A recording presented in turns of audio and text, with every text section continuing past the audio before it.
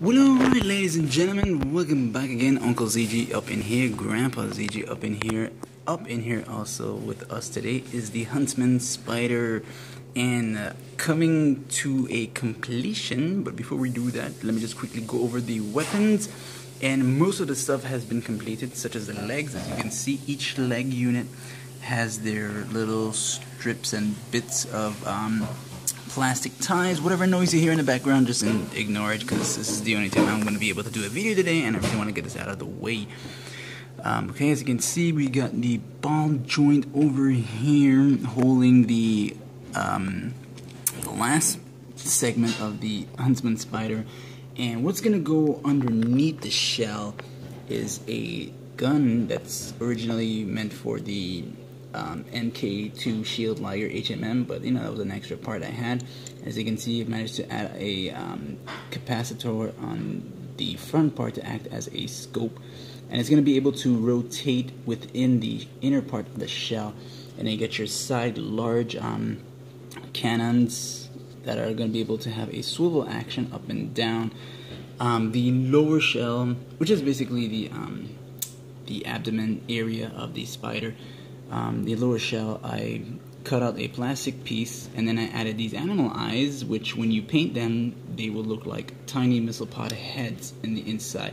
And then by using this little cover for an electronic part and a magnet, I managed to have it sort of like get a swivel, a rotating covered missile pod action while it's inside, hooked on to the abdomen.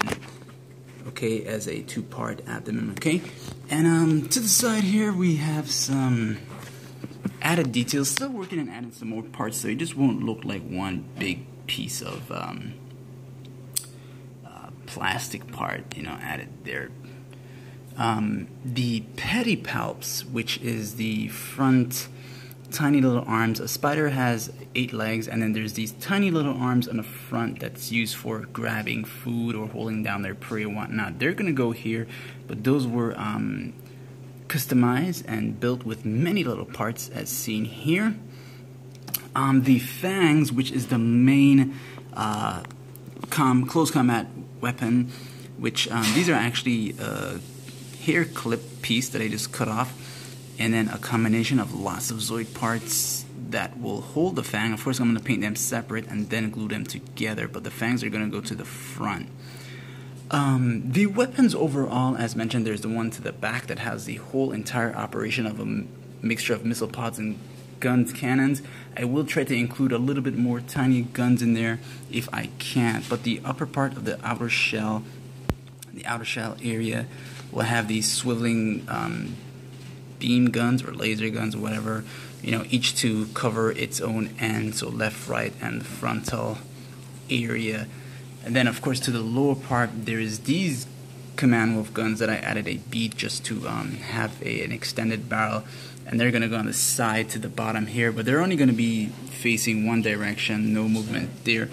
And to the very bottom is this computer part that's combined with many things: beads, metal pieces, keyboard key bits, and of course plastic styrene sheets to the back, just to make it look like a whole new shotgun, on a big large shotgun and a quad barrel actually.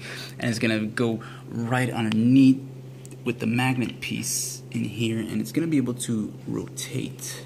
Okay, the top part not really done yet, but that is it. We are coming to close into this project. I'm gonna move on to these soon, the soldering pieces, which is gonna be like aluminum tubes running on the legs to add some detail, but I'm not gonna put too much, just a little bit, because I want to keep the flexibility of the leg unit. That is it. Peace out, ciao, and let me know what you think about this thing.